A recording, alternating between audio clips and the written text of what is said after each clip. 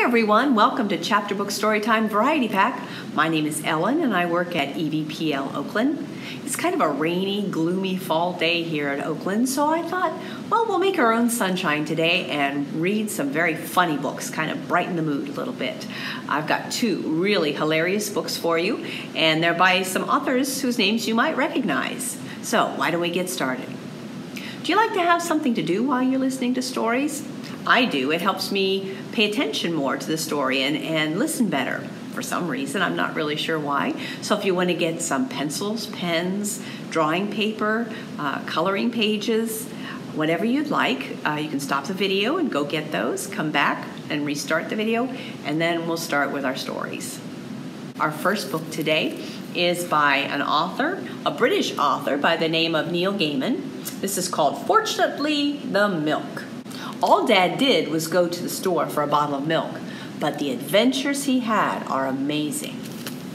This book is available in print, as an e-audiobook, as an e-book, and also as an audio CD or a book on CD. The really cool thing about the audio editions of this book is that they're read by the author, Neil Gaiman himself. And he's got a wonderful voice and reads very well. So you might want to take a listen and see what that's like. So this is Neil Gaiman, Fortunately the Milk. There was only orange juice in the refrigerator. Nothing else that you could put on cereal, unless you think that ketchup or mayonnaise or pickle juice would be nice on your Tostios, which I do not, and neither did my little sister. Although she has eaten some pretty weird things in her day, like mushrooms in chocolate. And then there's a little note at the bottom of the page that said, she did not actually like eating the mushrooms in chocolate, and I had not actually told her that there were mushrooms inside the chocolate. It was an experiment. No milk, said my sister. Nope, I said, looking behind the jam in the fridge, just in case. None at all. Our mom had gone off to a conference. She was presenting a paper on lizards. Before she went, she reminded us of the important things that had to happen while she was away. My dad was reading the paper. I do not think he pays a lot of attention to the world while he's reading the paper. Did you hear me? Asked my mom, who is suspicious. What did I say? Do not forget to take the kids to orchestra practice on Saturday. It's violin on Wednesday night. You've frozen a dinner for each night you're away and labeled them. The spare house key is with the Nicholsons. The plumber will be here on Monday morning, and do not use or flush the upstairs toilet until he's been. Feed the goldfish. You love us, and you'll be back on Thursday, said my father. I think my mom was surprised. Yes, that's right, she said. She kissed us all, and then she said, oh, and we're almost out of milk. You'll need to pick some up. After she went away, my dad had a cup of tea. There was still some milk left. We defrosted meal number 1, but we had a bit of a mess of things, so we went to the Indian restaurant. Before we went to sleep, Dad made us mugs of hot chocolate to make up for the whole missing of Mom. That was last night. Now Dad came in. Eat your cereal, he said. Remember, it's orchestra practice this afternoon. We can't eat our cereal, my sister said sadly.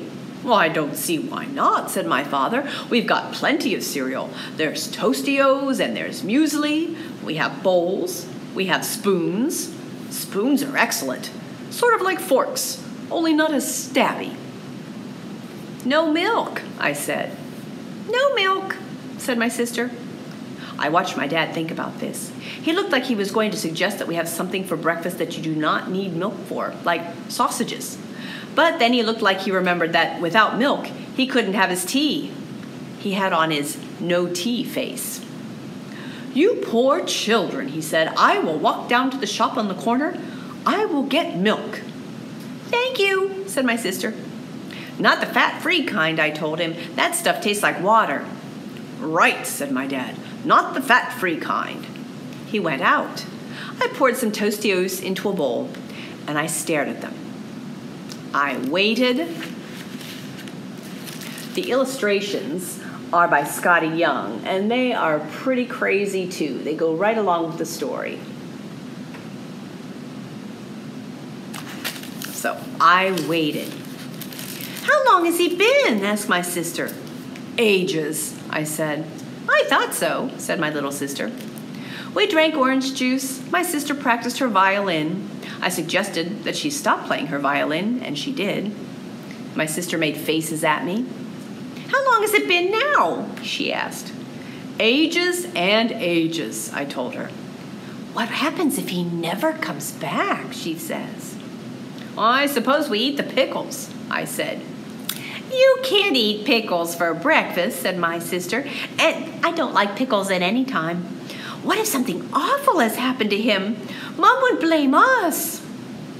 "Oh, I expect he just ran out into one of his friends at the corner shop," I said, "and they got talking and he lost track of time." I ate a dry Toastio as an experiment. It was sort of okay, but not as good as in milk.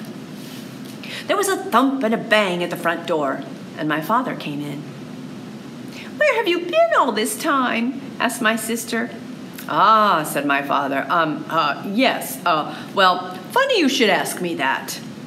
"You ran into someone you knew," I said, "and you lost track of time."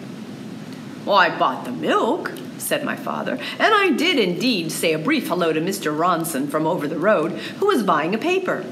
I walked out of the corner shop and heard something odd that seemed to be coming from above me. It was a noise like this, thum, hum. I looked up and saw a huge silver disc hovering in the air above Marshall Road. "Hello," I said to myself, "that's not something you see every day." And then something odd happened. "That wasn't odd?" I asked. "Well, something odder," said my father. "The odd thing was the beam of light that came out of the disc. A glittery, shimmery beam of light that was visible even in the daylight. And the next thing I knew, I was being sucked up into the disc. Fortunately, I had put the milk into my coat pocket. The deck of the disc was metal. It was as big as a playing field, or bigger." Oh, there he goes, up into the spaceship.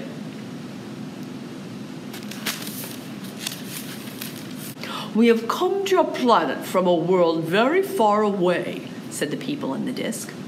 I call them people, but they were a bit green and rather globby, and they looked very grumpy indeed. "Now, as a representative of your species, we demand that you give us ownership of the whole planet. We are going to remodel it." "I jolly well won't," I said. "Then," it said, "we will bring all your enemies here, and we'll have them make you miserable until you agree to sign the planet over to us." I was going to point out to them that I didn't have any enemies when I noticed a large metal door with "Emergency exit. Do not open for any reason. This means you" on it. I opened the door. "Don't do that," said a green globby person. "You'll let the space-time continuum in." But it was too late. I had already pushed open the door. I jumped. I was falling. Fortunately, I had kept a tight hold on the milk. So when I splashed into the sea, I didn't lose it. "What was that?" said a woman's voice. "A big fish? A mermaid? Or was it a spy?" I wanted to say that I wasn't any of those things, but my mouth was full of seawater. I felt myself being hauled up onto the deck of a little ship. There were a number of men and a woman on the deck, and they all looked very cross. "Who be ye, landlubber?" said the woman, who had a big hat on her head and a parrot on her shoulder.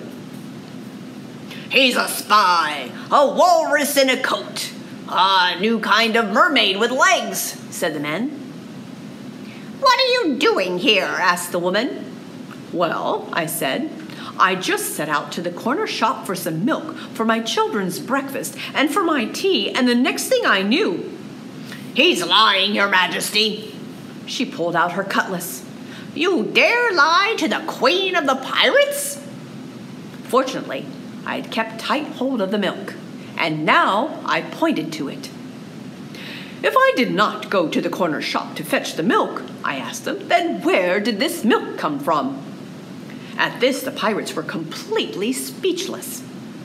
"Now," I said. "If you could let me off somewhere near to my destination, I would be very much obliged to you." "And where would that happen to be?" said the Queen of the Pirates. "On the corner of Marshall Road and Fletcher Lane," I said. "My children are waiting there for their breakfast." "You're on a pirate ship now, my fine bucko," said the Pirate Queen, and you don't get dropped off anywhere. There are only two choices. You can join my pirate crew or refuse to join, and we will slit your cowardly throat, and you will go to the bottom of the sea where you will feed the fishes." "What about walking the plank?" I asked. "Never heard of it," said the pirates. "Walking the plank? It's what proper pirates do. Look, I'll show you. Do you have a plank anywhere?" I took some looking, but we found a plank, and I showed the pirates where to put it. We discussed nailing it down, but the Pirate Queen decided it was safer just to have the two fattest pirates sit at the end of it. "Why exactly do you want to walk the plank?" asked the Pirate Queen. I edged out onto the plank. The blue Caribbean waters splashed gently beneath me. "Well," I said, "I've seen lots of stories with pirates in them, and it seems to me that if I'm going to be rescued—" At this, the pirates started to laugh so hard their stomachs wobbled, and the parrot took off to the air in amazement. "Rescue?" they said. "There's no rescue out here. We're in the middle of the sea." "Nevertheless," I told them, "if you are going to be rescued, it will always be while walking the plank." "Which we don't do," said the Pirate Queen. "Here, have a Spanish doubloon and come and join us in our piratical adventures. It's the 18th century," she added, "and there's always room for a bright, enthusiastic pirate." I caught the doubloon. "I almost wish that I could," I told her, "but I have children, and they need their breakfast."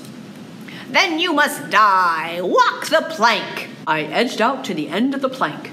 Sharks were circling. So were piranhas. And this is where I interrupted my dad for the first time. "Hang on," I said. "Piranhas are a freshwater fish. What were they doing in the sea?" "You're right," said my father. "The piranhas were later." "Right. So I was out at the end of the plank, facing certain death, when a rope ladder hit my shoulder, and a deep, booming voice shouted, 'Quickly, climb up the rope ladder!' I needed no more encouragement than this, and I grabbed the rope ladder with both hands. Fortunately, the milk was pushed deep into the pocket of my coat. The pirates hurled insults at me and even discharged pistols, but neither insults nor pistol shot found their targets, and I soon made it to the top of the rope ladder. I'd never been in the basket of a hot air balloon before. It was peaceful up there. The person in the balloon basket said, "I hope you don't mind me helping, but it looked like you were having problems down there." I said, "You're a stegosaurus." "I am an inventor," he said. "I have invented the thing we are traveling in, which I call Professor Steg's floaty ball person carrier." "I call it a balloon," I said. "Professor Steg's floaty ball person carrier is the original name," he said, "and right now we are 150 million years in the future." "Actually," I said, "we are about 300 years in the past." "Do you like hard, hairy, wet, white crunchers?" he asked. "Coconuts?" I guessed. "I named them first," said Professor Steg. He picked up a coconut from the basket and ate it, shell and all, just as you or I might crunch toast. He showed me his time machine. He was very proud of it. It was a large cardboard box with several pebbles on it and stones stuck to the side. There was also a large red button. I looked at the stones. "Hang on," I said. "Those are diamonds and sapphires and rubies." "Actually," he said, "I call them special shiny clear stones, special shiny bluey stones, and, special shiny red stones?" I suggested. "Indeed," he said. "I called them that when I was inventing my really good moves around in time machine 150 million years ago." "Well," I told him, "it was very lucky for me that you turned up when you did and rescued me. I am slightly lost in space and time right now and need to get home in order to make sure my children get milk for their breakfast." I showed it to him. "This is the milk. Although I expect that 150 million years ago you called it wet white drinky stuff. Dinosaurs are reptiles, sir, said Professor Stegg. We do not go in for milk.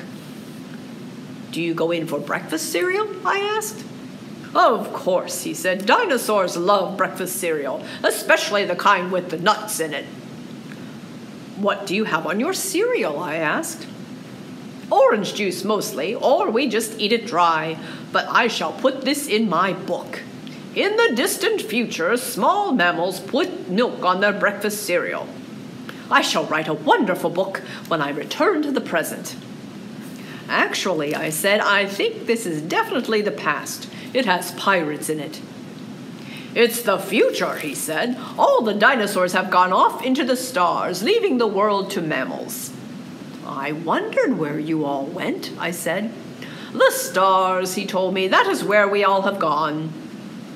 So, I said, can you take me home? Well, he said, yes and no. What does that mean? Yes, I would love to take you home. Nothing would make me happier. No, I cannot take you home. In all honesty, I do not believe that I can take me home. My time machine is being temperamental. I need a special shiny greeny stone. I have pressed that button many times, but nothing happens. Button? Don't you mean big red flat pressy thing? I asked. I most certainly do not. It is a button. I named it after my Aunt Button. Can I press it? If you wish.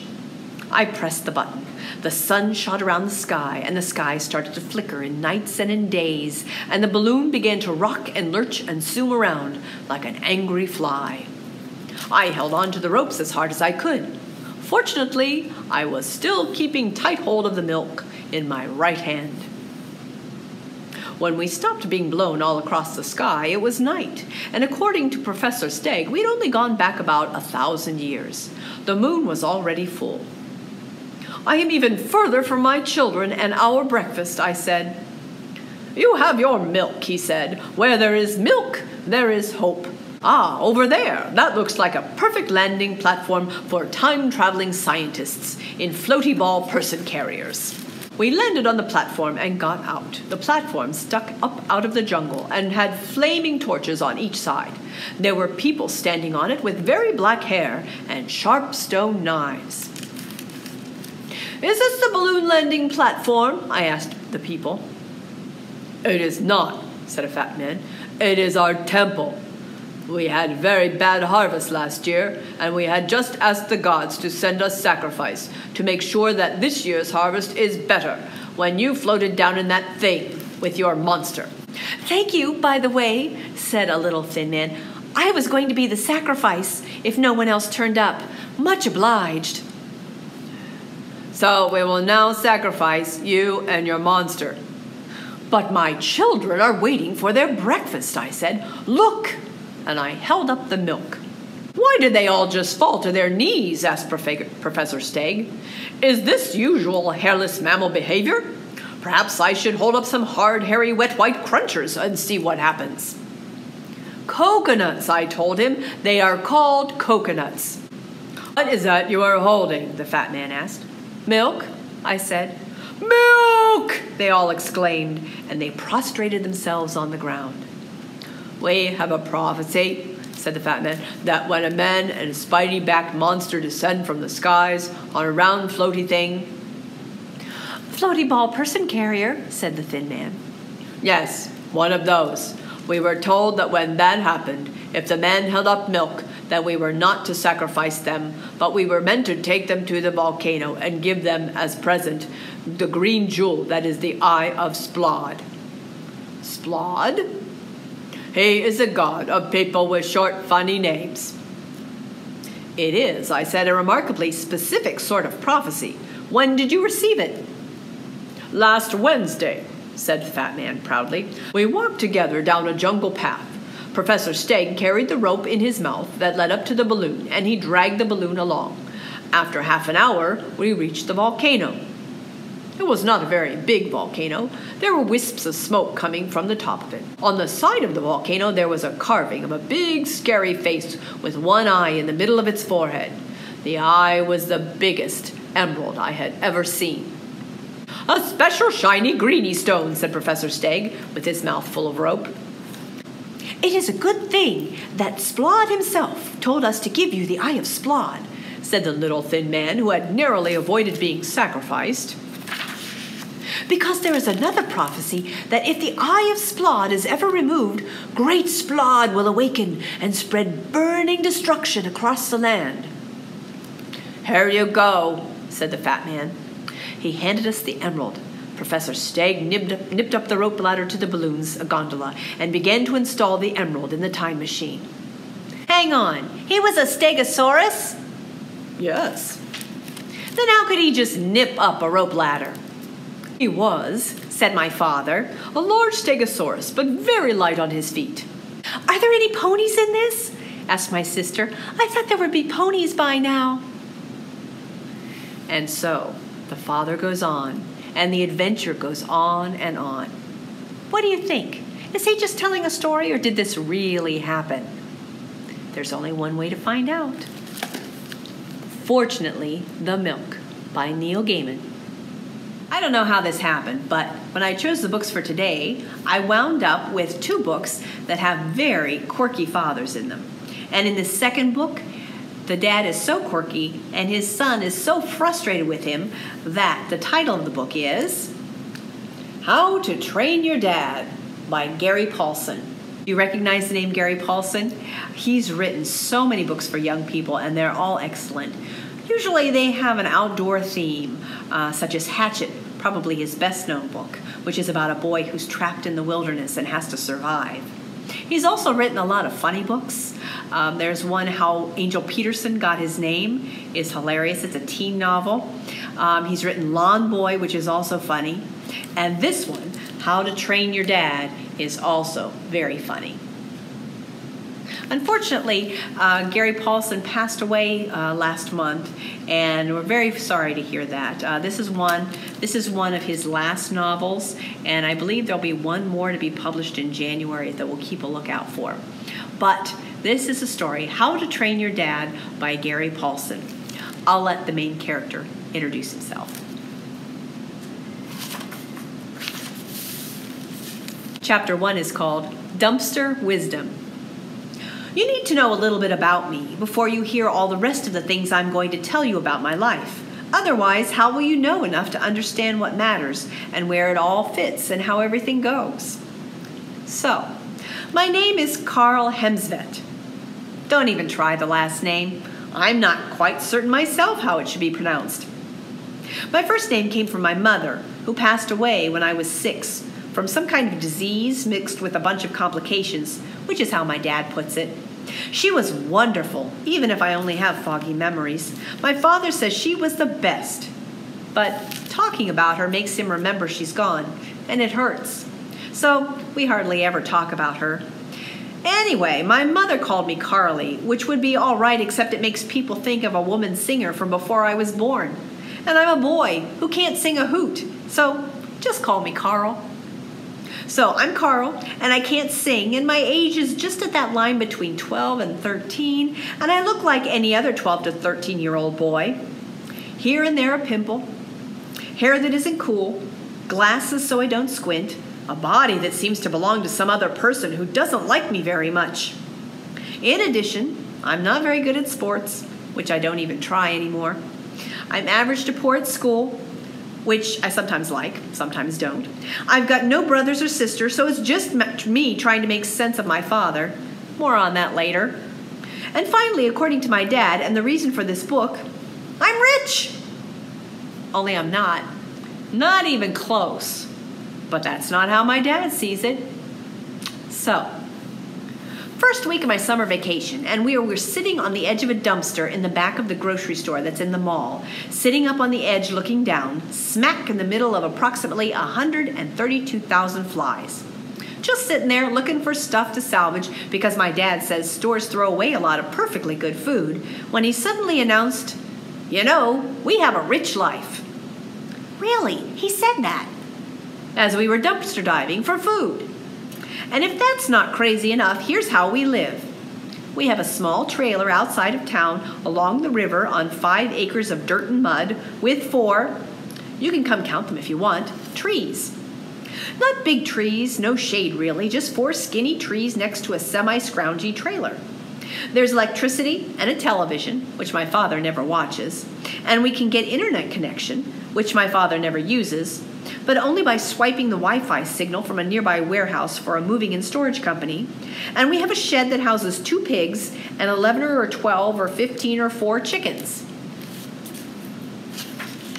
The count varies from day to day because sometimes a few of the chickens, the smart ones, take it on themselves to leave. The not so smart chickens not only come back, I don't know why, but every now and then they'll bring a new chicken with them. I don't have a clue where they get the new ones since we are surrounded by, in addition to the previously mentioned warehouse, a plastic shopping bag manufacturer, a ready-mix concrete supplier, a sheriff's impound lot, a school bus depot, an office furniture wholesaler, a shipping transfer station, and a garage for city garbage trucks. There are no neighbors with chickens, or even houses with people for that matter. Add to the picture you're forming of where we live, our rich life kind of place, a rebuilt, recycled, rehabbed 1951 half-ton Chevy pickup made up mostly of dents so deep you can see little puddles here and there in the hood after a rain. A truck, my father says, is not only immortal, but an absolute classic. Parked in the mud near the trailer, and you get a rough idea how rich we really are.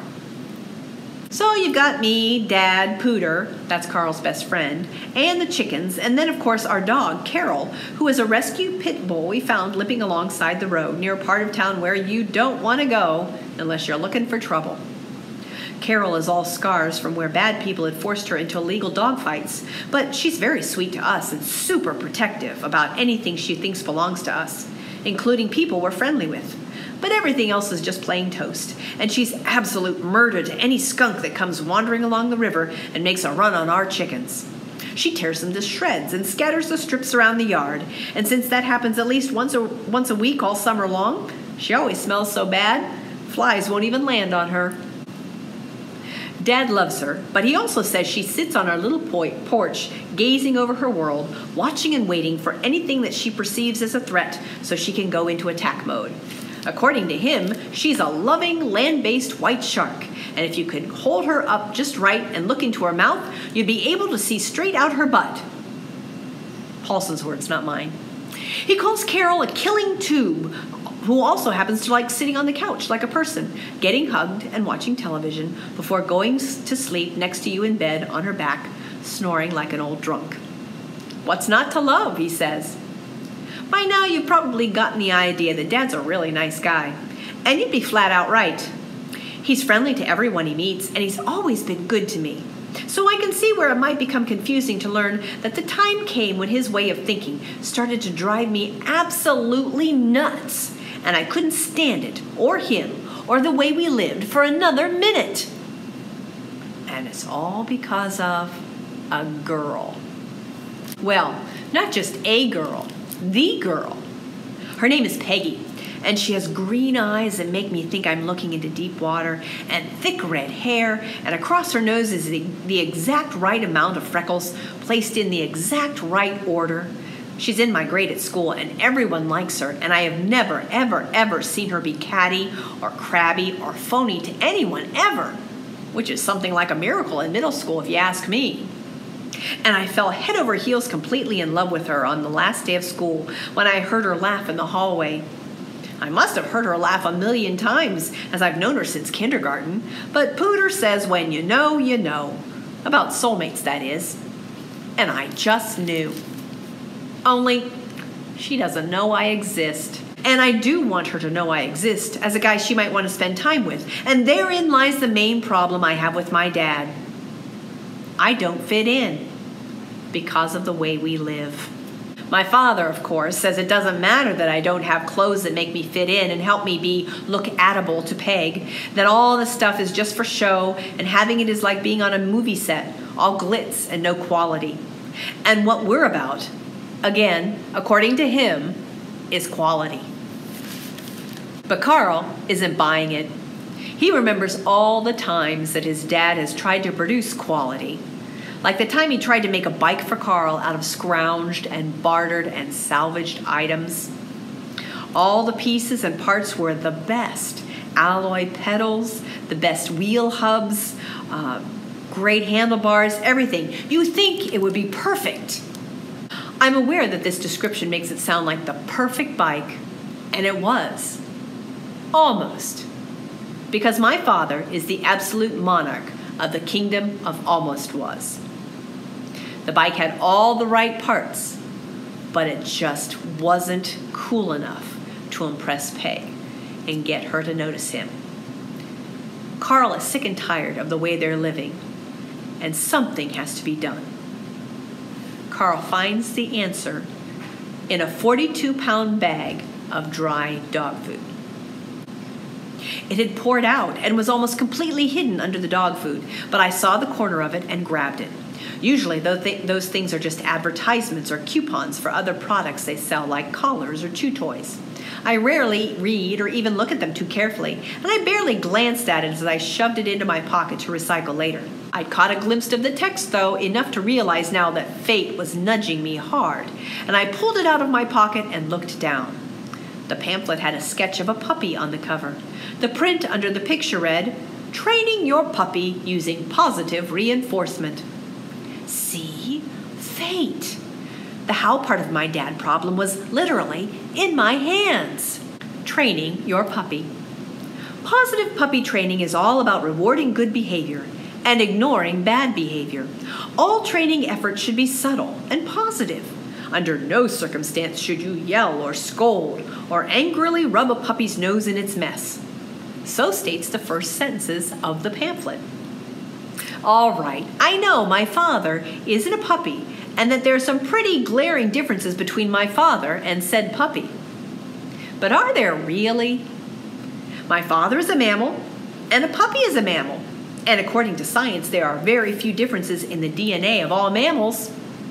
In fact, I think I read, or more likely my dad or Pooter read, and then told me as an aside of some long drawn-out story, that there is only supposed to be a 17 or 18 chromosome difference between humans and lawn grass. And I think in some cases, as with Pooter, it might be even a little closer. It couldn't hurt to try, could it? He decides to read the pamphlet and experiment.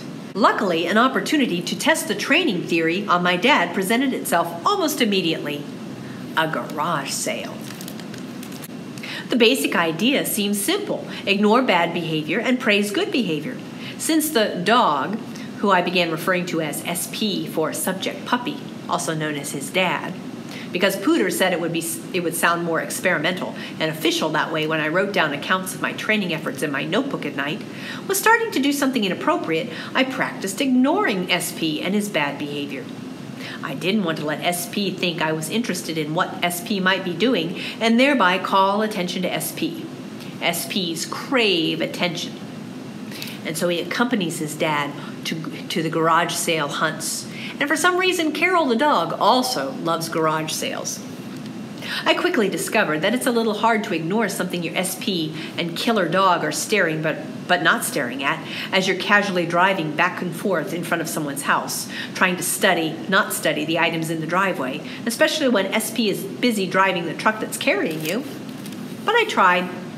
I pretended to nonchalantly look out the opposite side window of the truck, away from the prey object, potential garage sale stop, and tried to appear wildly interested in a bird that was flying overhead. Carol fell for it and looked where I was pointing. When she realized it was an ordinary, boring bird and that I diverted her attention away from Dad's garage sale hunt for nothing, she looked deep into my eyes. I got the distinct impression she knew exactly what I was doing and did not approve, and then went back to her job of not studying the sale with my dad. SP didn't even glance up at the bird. As we drove past, I could see him fixate on a beat-up, rusty rowing machine. Then he shook his head and muttered to himself, "Nah." We picked up speed, and I thought we were free and clear. It seemed a perfect moment for some positive reinforcement. "Good thinking," I said. I almost said "good boy." didn't seem like there was much of anything there. SP didn't respond, and as we made a series of left turns to swing past the garage sale again, I understood that he wasn't giving up so easily. As we passed by a second time, he perked up. "I think I see an electric hedge trimmer we might be able to make use of." Then he drove around the block again, pulled up to the curb in front of the sale, and went directly to the trimmer, which he bargained down to $2 and bought. Carol had her own form of shopping that most people call shoplifting. Using the ignoring bad behavior, positive reinforcement routine didn't seem to have any appreciable effect whatsoever. SP had still worked the garage sale and bought something we didn't need, and Carol had stolen a stuffed bunny. They had ignored me, ignoring them, and did not stop their bad behavior in order to seek my attention. My first attempt at training SP was a complete and utter failure. But with the encouragement of Pooter and a little help from the pamphlet that he's been reading, he decides to keep trying. He's going to try some rewards. I wonder if he's going to give his dad dog biscuits. Who knows? To find out if it works and if Carl ever gets Peg's attention, take a look at this hilarious book by Gary Paulsen, How to Train Your Dad. This book is available in print at several EVPL locations. Well, that's another edition of Chapter Book Storytime Variety Pack. Thanks so much for joining me today.